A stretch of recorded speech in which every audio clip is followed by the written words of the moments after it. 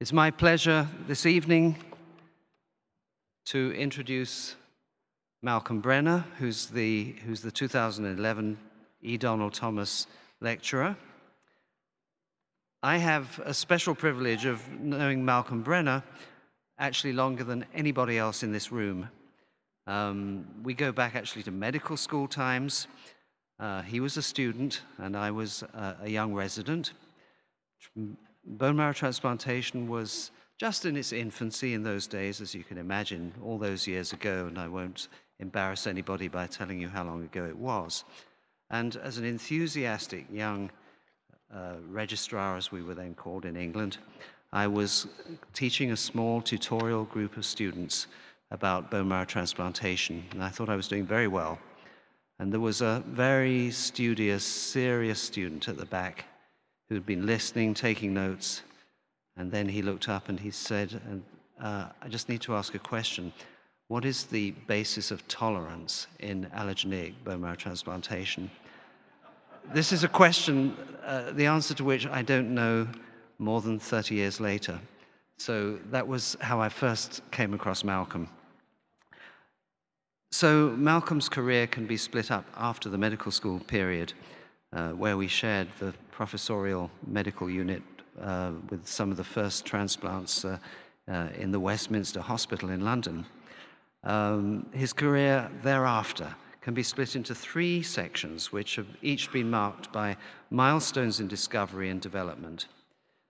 The years that he spent in London at the Royal Free Hospital, he described a lot of very fundamental characteristics of immune recovery after stem cell transplantation, described the recovery, the early recovery of natural killer cells, the delayed recovery of antibodies and specific responses to viral and bacterial antigens, and then went on to move to St. Jude's Hospital, where he was one of the first to use gene transfer to demonstrate, as we all feared, that the seeds of relapse could lurk in the autograft infusion. And that hard training into the intricacies of regulatory control stood him in good stead for his last move to Baylor College of Medicine, where he and his team have led the field in the development of antigen-specific T cells for treating viral diseases and for treating lymphomas, and many of these cellular products are already in clinical use. So I think Malcolm is the perfect model of the clinician scientist, somebody who, like E. Donald Thomas before him, worked out the immunological principles and applied them to improving therapy in a practical way. So it's with great pleasure that I welcome Malcolm Brenner as the 2011 E. Donald Thomas Lecturer, and his title is Shepherding New Cell Therapies Through the Valley of Death. Malcolm.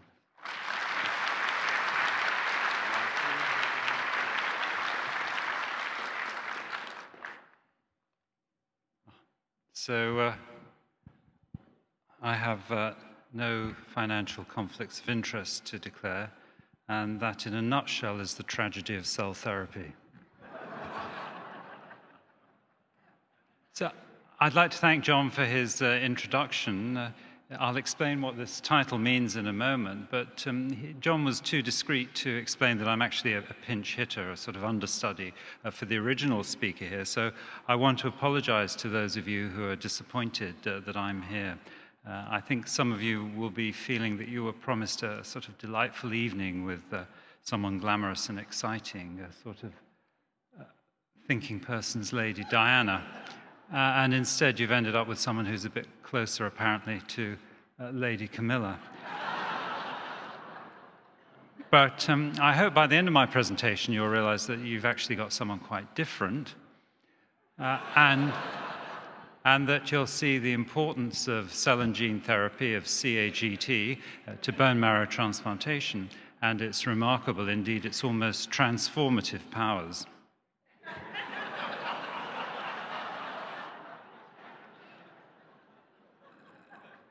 So let me begin by establishing my credentials. As you heard from John, I really started stem cell transplantation about 35 years ago with John's help.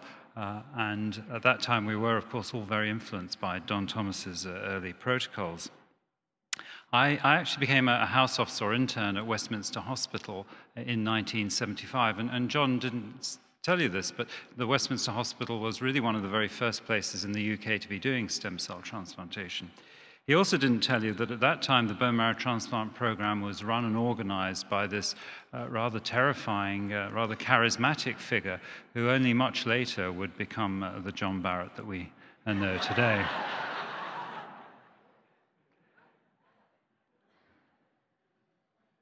John had spent a lot of time developing the bone marrow transplant program there, and he influenced me to join in and help him look after some of Britain's first stem cell transplant patients. And because the protocols were based on Don Thomas's early work, I became very familiar very quickly with what was going on in the area and came to appreciate the novelty of the innovation. Anyway, the experience of being trained by the president of this society meant that for the next 10 years I avoided stem cell transplantation altogether. Instead, I focused on getting a PhD in Cambridge in immunology, where I met my wife, Cleona Rooney, who became my collaborator later on, and trained in clinical immunology in general. By 1984, however, I'd come to appreciate that many of the issues that prevented bone marrow transplantation from being safe and effective were immunological issues. And I joined the Royal Free Hospital as a kind of wannabe hematologist. At that time, Grant Prentice was one of the major innovators of T-cell depletion and immunological manipulation of the graft, and I was able to help, as you heard, him build a translational research program. So while I was at the Royal Free, I met this sort of young, I suppose you'd be called an economic migrant now, from New Zealand called Helen Heslop. And Helen came from a very remote, very isolated part of New Zealand and spoke in this very thick sort of ethnic vernacular, which was extremely difficult to comprehend. But we persisted with her. And in the end, we managed to communicate. And she came to join my lab as a kind of postgraduate fellow. This picture was taken in 1984, so more than 25 years ago. And we've changed a lot since then. But in case you're wondering, Helen is the one on the right.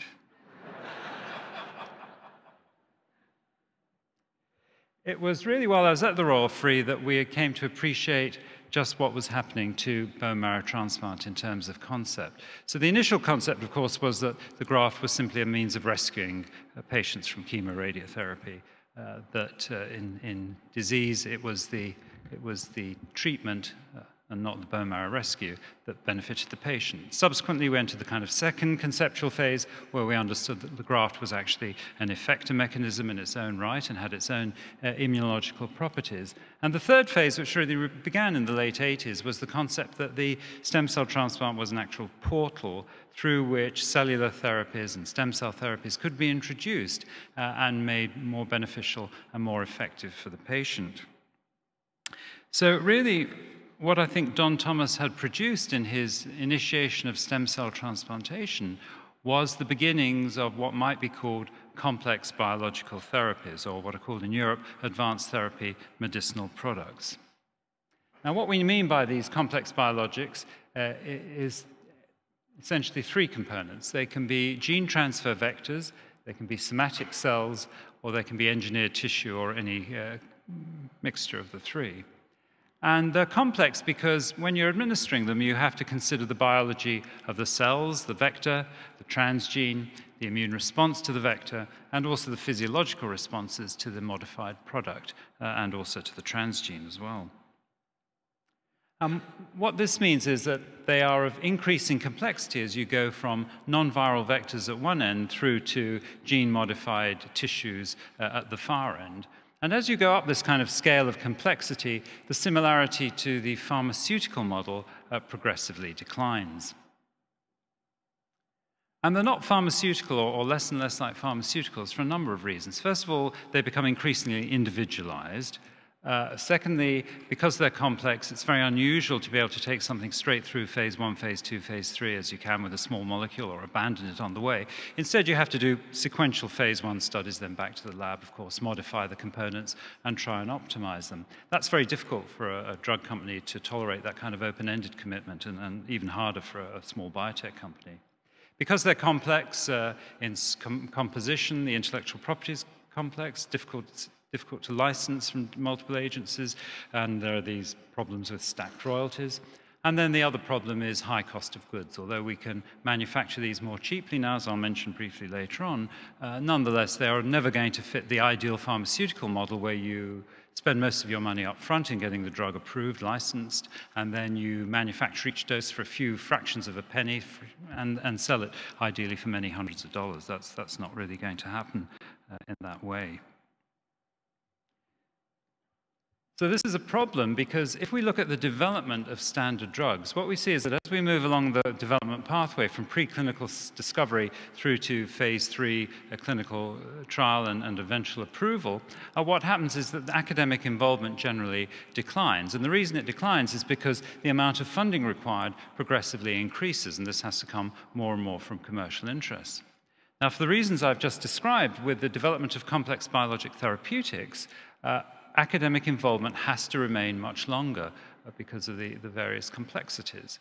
Nonetheless, unfortunately, for academic funding, this actually goes down the further along the development pathway you get. Relatively easy to get funding for basic science discoveries, relatively, and for early phase clinical trials. Much harder for the kind of process development and late phase clinical trials that are essential for getting a drug approved. So what this means is that many of the people who try and move drugs through from discovery, complex biologics through from discovery into the clinic, find themselves entering the valley of death, from which many of the agents and sometimes many of the investigators fail to emerge. So you might say, why do we have to follow the pharmaceutical model? Why can't we just accept that these new complex therapies are just going to be another form of bone marrow transplantation or any other complex, high-level destination-type medicine? Well, the answer is, unfortunately, that over the past years, the ability to introduce these agents into clinical practice in the same way as before has become much more difficult. The regulatory and the financial environment are much more hostile now. It's very difficult, for example, if bone marrow transplantation were just starting today, it's very difficult to see how any institution or review board would be tolerant of the high mortality and morbidity that was associated with the procedure.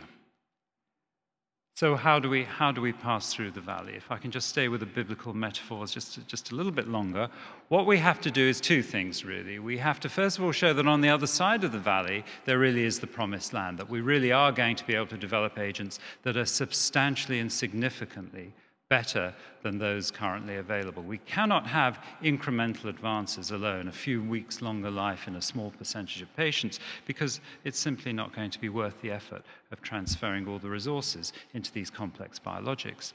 And if we find that the land of milk and honey really does exist, then we have to find a way of shepherding these protocols through the complex valley and into approval. And that's really what I want to deal with for the next 20 minutes or so. And let me begin with making complex biologics worth the effort. For them to be worth the effort, we really have to do four things. We have to show that they are better. In phase 1 studies, we have to show that they are effective. We have to make them work broadly. In other words, we have to take a platform and by making relatively small adjustments to that, be able to treat a new range of diseases. Otherwise, again, if you have to go back to the beginning and redevelop all this complexity right from the start every time, it's not going to be feasible. We need to make them simpler. We need to bring the cost of goods down and the simplicity of manufacture down in process development and so on. And we need to make them very safe for a variety of reasons, some good and some not so good. Cellular and particularly genetic therapies are very highly scrutinized, and the tolerance of adverse effects is very low. So I'm going to give examples of how we've been trying to do this really over the past 20 years. And I'm going to use examples that have already been presented during this meeting, because I think that I would just like to go over them fairly superficially and try and explain how they fit into the context of what I've been trying to talk about and explain to you here. And let me begin by explaining how we try to make them or show that they're better. Really, this story begins 20 years ago when I was at St. Jude Children's Research Hospital and had a lab there between 1990 and 97. And we became interested in EBV-associated malignancies, in particular in type 3 latency, which occurs in patients who are very immunocompromised, such as after bone marrow transplantation. It's the cause of lymphoproliferative disease, post-transplant lymphoma, And it expresses a very wide array of EBV antigens, including some that are extremely powerful and stimulatory to the immune response. The only reason that this can exist in patients is because of the extreme immunocompromise. We got interested in this for two reasons. First of all, because it was a clinical problem. It was killing about 10 to 15% of our patients who were receiving T-cell depleted unrelated donor marrow. We had no CD20 antibody or any other therapy at that time. And secondly, because Cleo Rooney was an EB virologist and so had some ideas for how we could approach the treatment. So what we did then was cultured the donor's peripheral blood mononuclear cells with Epstein-Barr virus, turned them into lymphoblastoid cell lines, which express the same set of antigens that the tumors that arise in these patients express. And then we cultured those with fresh peripheral blood mononuclear cells to generate cytotoxic T lymphocytes, CTLs, that were specific for the broad array of EBV antigens. And then, because we thought that it would be important to know the fate of these cells and show that they were plentiful, that they proliferated, that they remained present for a long time, and that they entered the sites of tumor, we used gene marking, not gene therapy, but gene transfer with a neomycin resistance vector so that we could track the cells in vivo. And I'll just go through this quickly, but I think it's important because it kind of sets the scene for everything that followed thereafter. And so what we found was very rapid expansion, just giving tiny numbers of cells, 10 million, 20 million cells. We could see a 10,000-fold expansion in 7 to 10 days of the cells in vivo. We could see the cells persisted now out well beyond 10 years. We could show, as you can see there, the marker gene present in the tissues. Importantly, they worked, and they worked in patients who, even those who were resistant to available therapies, and they worked both peripherally and, as shown here, in the central nervous system. And overall, more than 100 patients who received these cells as prophylaxis, none of them developed Epstein-Barr virus-associated malignancy, as opposed to about 10 to 15% of the controls, and we had complete and sustained responses in 10 of 12 individuals. This has proved to be cost-effective and transportable to other centers, and Helen Heslop obtained orphan drug designation a few years ago, and we're working now to try and get it a licensed and approved product for reasons that I'll come to at the end. So the question really is, why did this work so well? And that's something that we addressed and need to keep addressing, I think, as we go forward. It's much more accepted now that lymphodepletion is an important part of cellular therapy, but at that time it was quite unknown. And I think that the reasons, though, are obvious, which are that we were transferring both helper and effector T cells, that the environment post-transplant favors homeostatic expansion. There was an absence of negative regulators, including but not limited to T regulatory cells, and we have antigen remaining in the host or appearing in the host, which is presented on residual antigen-presenting cells. And all those factors are important in the observed benefits. So then we asked, could we make this work in a broader range of disorders? And this work occurred when we moved to the Center for Cell and Gene Therapy at Baylor, Methodist, and Texas Children's Hospital. So we decided to focus here not just on the type 3 latency tumors, but on type 2 latency, which is associated with Hodgkin disease and nasopharyngeal cancer in individuals with an apparently normal immune system. And here these cells express just weak tumor-associated antigens. You've heard about them, LMP1 and LMP2, and are much more difficult targets to make conventional CTLs against. But we found that if we made a recombinant adenoviral vector that encoded first LMP2 and then LMP1 and LMP2, we could use this to transduce antigen-presenting cells and overexpress this weak tumor-associated antigen in a pro-inflammatory environment brought about probably by the adenovirus vector, and generate T cells that were highly reactive with LMP1 and LMP2. And Kath Bollard will have presented a study showing excellent results in patients with relapsed EBV-positive lymphoma, in whom almost 2/3 of patients developed a complete response, which was generally sustained, and a proportion of other patients developed partial responses as well. Interestingly, we can also use these EBV CTLs to treat nasopharyngeal carcinoma, which is a terrible disease once it's a diagnosis, but an even more dreadful disease at relapse. And Steve Gottschalk showed that overall, treating patients with relapsed nasopharyngeal cancer, you could get about a 60% 2-year survival rate and about a 50% 5-year survival rate, compared to about 20 and 10% that would be expected by conventional treatment. Now, that was encouraging, but what I think is even more encouraging is, and referring back again to the transportability issue, these same results look like they're going to be replicated in another independent center in a different country with a different ethnic group, namely in the National Cancer Center in Singapore, in whom patients who receive either chemotherapy alone or chemotherapy plus EBV CTLs for relapsed nasopharyngeal cancer have a clearly different 2-year survival. And if this is sustained, I think these results would be very exciting. Once again, these results could be enhanced, we believe, if they were done in the context of a stem cell transplantation for all the same reasons that I mentioned before. I emphasize that up to now, they've been done essentially in patients who've not been transplanted.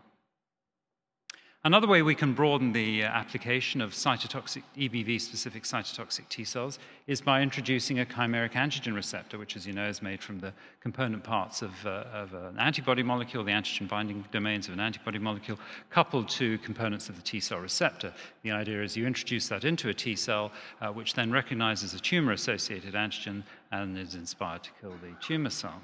Now, up until quite recently, that hasn't worked very well because those chimeric receptors and the tumor cells don't provide the correct co-stimulatory signals in the correct temporospatial sequence, and they've been a bit of a failure. But we reasoned that one of the ways around that would be to introduce the chimeric receptors into cytotoxic T cells that had as their native specificity Epstein-Barr virus antigens. Instead of a neomycin marker gene, we introduced a chimeric antigen receptor gene, the idea being that these EBV-specific cytotoxic T cells would enter the patient through their native receptor. They'd recognize EBV antigens on antigen-presenting cells, get all necessary co-stimulatory signals. They'd also get helper signals from the CD4 T cells, kill the EBV-infected B cells, and then be primed to go off and through their chimeric receptor attack the tumor cells.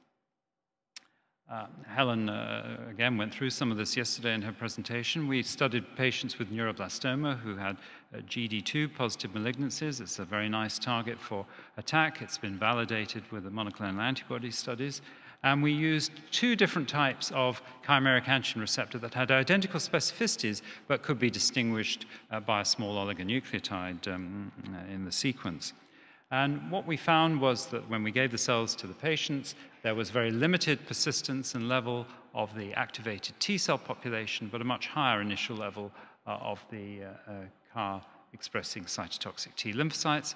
And this expression was associated with disease responses, including 3 complete responses. What we plan to do now is extend this still further and treat patients with other chimeric antigen receptors, for example, to HER2/neu, and treat patients with medulloblastoma, glioma, and non-small cell carcinoma, and those studies have now begun. Once more, this has all been done in the absence of stem cell transplantation, and I believe the combination with stem cell transplantation, for the same reasons, would prove highly beneficial to the effector function of the cells we transfer. Well, can we make all this simpler? Well, now that we've got some good positive results in terms of actually being able to treat patients effectively, we've spent quite a lot of time in process development, which is not something that's easy to fund, but is absolutely essential if this is ever going to be transportable to non-specialist centers. And I think we've been very successful in achieving simplification. And as you heard just before, for those of you who were here, Anne Lean, we've also found another way of simplifying things, which is by using third-party off-the-shelf CTLs. For the moment, we're treating patients with intractable virus disease after stem cell transplant, and we're taking cytotoxic T cells that are specific for 3 viruses, adenovirus, cytomegalovirus, and Epstein-Barr virus. Those that are the most closely HLA matched, we administer to the patients with disease. And because these have already been made, they can be given almost as soon as they're required. And for those of you who weren't at her talk, we've enrolled 37 patients with CMV, EBV, and adenovirus, one with both CMV and adenovirus. And at day 42, there's a more than 80% response rate in terms of disease remission and viral load. So I think this is a very encouraging route for treating virus infections, but once again, we can extend it further by making these T cells, allo third-party T cells, specific for tumor-associated antigens, either through their native receptors or through chimeric antigen receptors, and transfer them again in the context of stem cell transplantation, making it feasible to treat patients with cancers in this kind of off-the-shelf manner. So how do we make them safer? Well, as I said, the scrutiny of gene therapy and cell therapy protocols is pretty intense, and in some ways this is justified because one of their main selling points is that they are highly persistent and can, instead of being excreted like small molecule drugs, they can persist. And in that case, of course, the toxicities can worsen, and we're all very highly familiar with this with graft versus host disease. So I think for any broader application of cell therapies in general, not just T-cell therapies, but cell therapies in general, it's going to be essential to have in place an effective safety switch or suicide gene. Now, Chiara Bonini yesterday presented her outstanding results using the herpes simplex thymidine kinase gene, which is very far advanced in clinical study and does seem to work very well in the context of giving allogeneic T cells to patients after stem cell transplant to restore graft versus leukemia activity and antiviral activity. They can be killed, the cells, to prevent graft versus host disease. The problem and limitation with this system is that it works by inhibiting a host DNA cell synthesis in the end. What this means is it's much more effective at killing dividing cells than post-mitotic cells. And even dividing cells, the rate at which they're killed can be relatively slow. It can be days or sometimes even longer than that. Now, that's not a problem in the context that Chiara's using her cells, but it might become a problem in the context in which T cells are being used and other cell types are being used therapeutically elsewhere. So many of the toxicities, it's obvious now, with T-cell therapies and potentially with embryonic stem cell therapies are going to be acute and prolonged, and not just prolonged. And it's going to be important to have a means of killing the cells that's very rapid indeed. So we've been working on developing a caspase-related system focusing on caspase 9, which is part of the intrinsic or mitochondrial pathway. Normally, this is activated by cytochrome C on APAF1, which dimerizes caspase 9, which in turn interacts with caspase 3 to activate it and trigger the apoptotic pathway. For inducible caspase 9, we substitute a modified FK binding protein domain, which binds a bioinert small molecule chemical inducer of dimerization. So you get dimerization in the presence only of the small molecule, activation only in the presence of the small molecule, splitting of caspase 3, and apoptosis. This has a number of potential advantages which may make it more broadly valuable. It's human-derived, so it should be less immunogenic. It uses a non-therapeutic small molecule, and it should, in principle, be very fast and be equally active on post-mitotic as mitotic cells. This is the construct we use for our clinical study. It's the caspase 9 and FK binding protein domains, plus a CD19 marker, which we use to track the cells and sort them so that we get an enriched population. And again, Helen did present an outline of these data, but basically the cells, this is just one of 6, representative of 6 patients, these cells are able to engraft. CD3, CD19 means that they're the transduced caspase 9 containing cells, so they're not spontaneously dimerizing and spontaneously dying. They're also functional, at least unfortunately, in the sense that they can produce graft versus host disease, shown here by a rise in bilirubin. But they respond very rapidly indeed to a single dose of dimerizer drug. Within 30 minutes, there's a 90% reduction in the number of circulating CD3, CD19, and caspase-positive cells. And within a further 24 hours, there's another log reduction. So 99% go within about 24 hours. And there's a similarly rapid fall within about 24 hours of bilirubin in this patient, and just a second patient, a similarly rapid response of graft versus host disease, which really does begin to fade quite remarkably within minutes of giving the drug. This is an agent that we are now adapting for use in other cell systems, and I think will ensure that the cell therapeutics we use can be controlled very readily should a safety switch be needed. So let me summarize this first part in terms of showing you that there really is a promised land on the other side of the valley. Hematopoietic stem cell transplant very clearly is a portal through which these complex biologics can be introduced. These therapies can be highly effective, they're better, they can be widely adapted individually. I don't think Epstein-Barr virus CTLs are unique in that property. I think that's a general feature of complex therapeutics. They can be made much simpler and standardized, maybe even using off-the-shelf agents, and you can have suicide or safety genes to increase the safety of the drugs and increase the confidence of using them. And I think, quite honestly, what the challenge is going to be over the next 5 to 10 years is finding ways of integrating these complex biologic therapeutics more effectively with stem cell transplantation. And what we're going to need is a much more non-toxic way of producing sufficient lymphodepletion that this can become a standard, and maybe myelodepletion, so that this can become a standard form of therapy. And monoclonal antibodies are one route to go, but that's, as they say, another story. So who is going to shepherd us through and get us all these products through to the other side of licensure? So what we need is a cadre of clinical researchers who are able to prepare and submit and monitor investigational new drug applications with the FDA. And they can work either alone in academia, or they can work as a sort of academia-industry partnership. This is Martin Pule, who's holding up one of his IND applications for the chimeric antigen receptor. And you can see that there's a considerable amount of work involved in an FDA application. Unfortunately, an FDA application is not the only regulatory hoop through which you have to jump.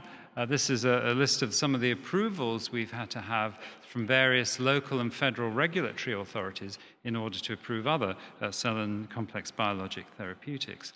Now, I want to emphasize that I'm absolutely not against regulation. The reason I moved from the UK to the States to do the early gene therapy studies was that a framework was present, a regulatory framework was present in the States, which was absent at that time in the UK. So regulation is essential, but this is not regulation. This is a form of anarchy. It's like being in one of these failed states where a journey of even a few miles is interrupted by various militia roadblocks. I mean, that is obviously an exaggeration. I think you can certainly, and I've certainly been tortured by the wonderfully named NIH RAC, but you're not likely to be shot at the NIH because, unlike militia roadblocks, because the NIH installs screening and mechanisms at the entrance which make sure you don't bring weapons in.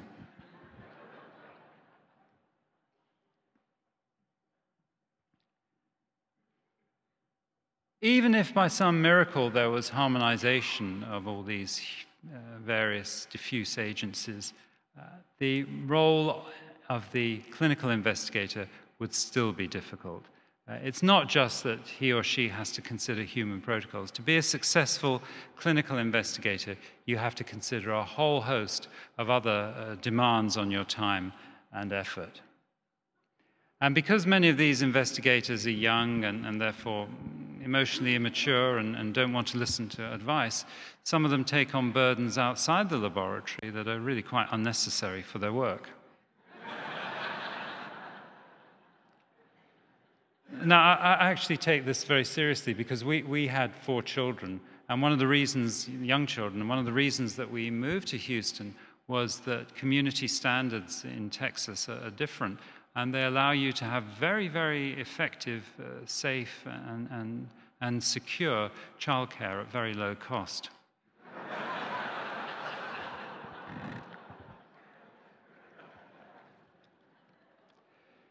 So what does the shepherd really need?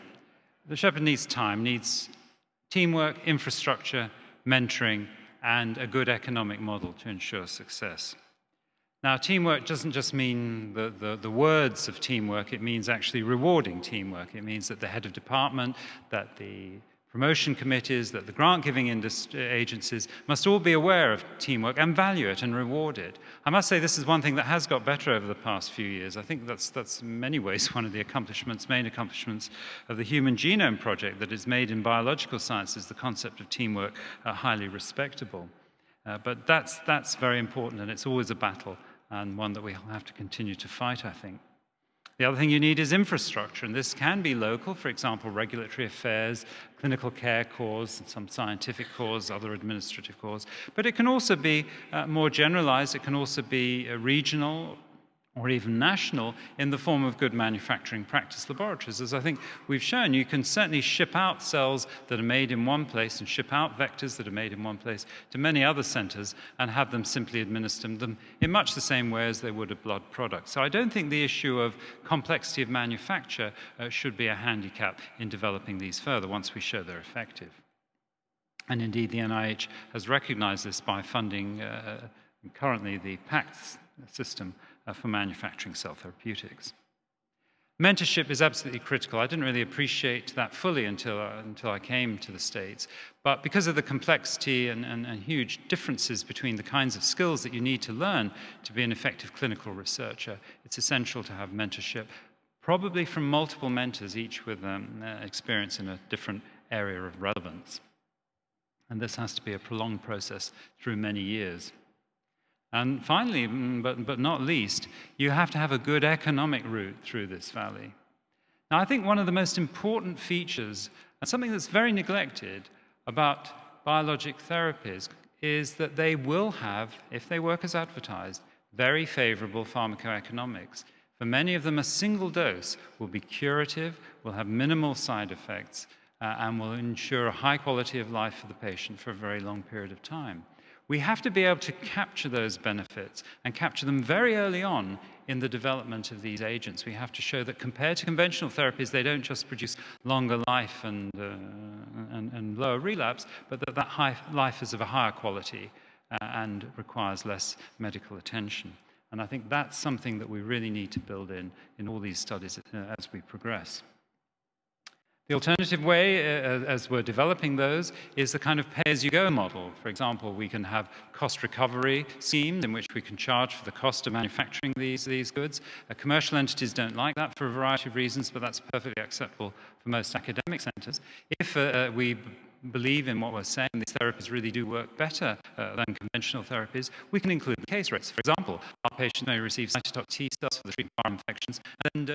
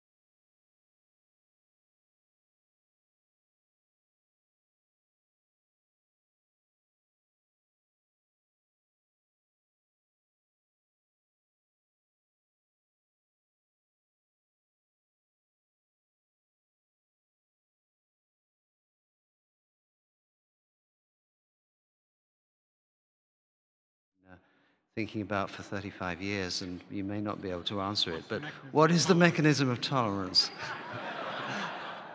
Yeah, I'm working on it.